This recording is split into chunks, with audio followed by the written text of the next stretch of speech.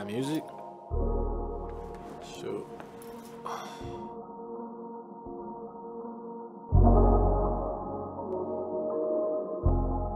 I grew up, I was born in Phoenix, Arizona. My grandpa is a pastor of his own church.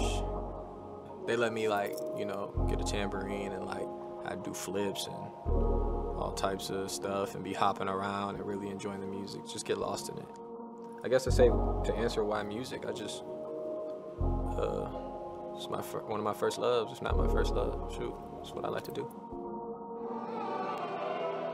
I started this business called Black Sheep because of being a have-not.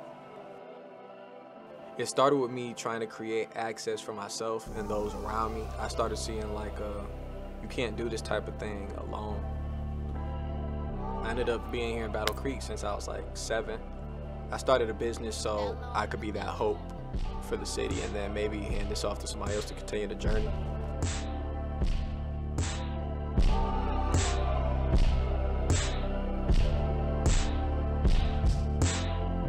I started Black Sheep to create access, you know, to give kids who looking up and like, man, what do I do next? An answer.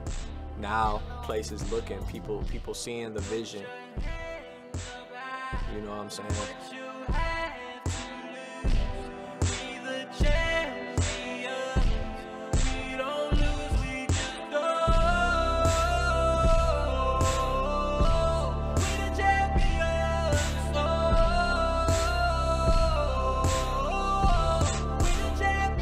Black Sheep it's like a family.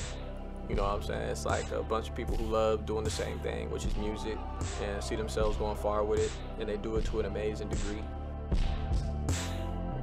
Like I said, I'm a jack of all trades. I just make what I want when I feel like it. You might hear a pop song from me one day, you might hear an R&B song the next, a hip hop song the next, a trap song the next. One thing all them songs gonna have in common is they gonna sound good. I just like making what feels good to me.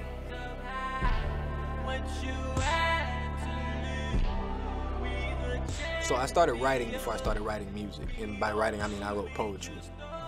Music is a confidence thing. Like when I got into middle school, I built the confidence I found myself combining my talents for poetry with making music.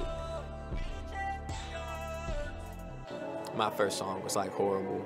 I remember one line that I said in that song that was like my first song, and I said, "Halt, your breath smell like salt." And yeah, that was where it all started, and here we are. You know, I'm one of the top artists in Battle Creek. That's how I know I'm doing this thing right, because I am saying, like, I've been doing this so long, and at first, you know, my family was testing that, you know what I mean, and it became like real to them. They're like, yo, he's really working hard on this. I'm always on phone calls, I'm always tapped in with somebody, there's always somebody calling me asking for advice, you know what I'm saying? Or I thank my family for always supporting me. I know I ain't say hello, baby. I'm really terrified.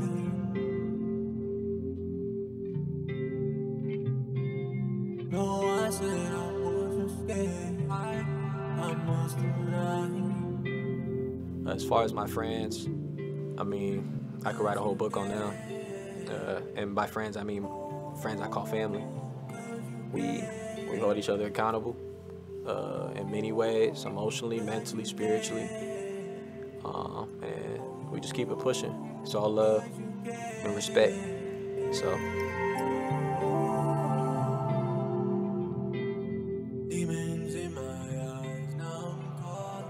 and to any youth watching, simply put, yes you can. If you don't think you can, pull me to the side when you see me out in public and ask me.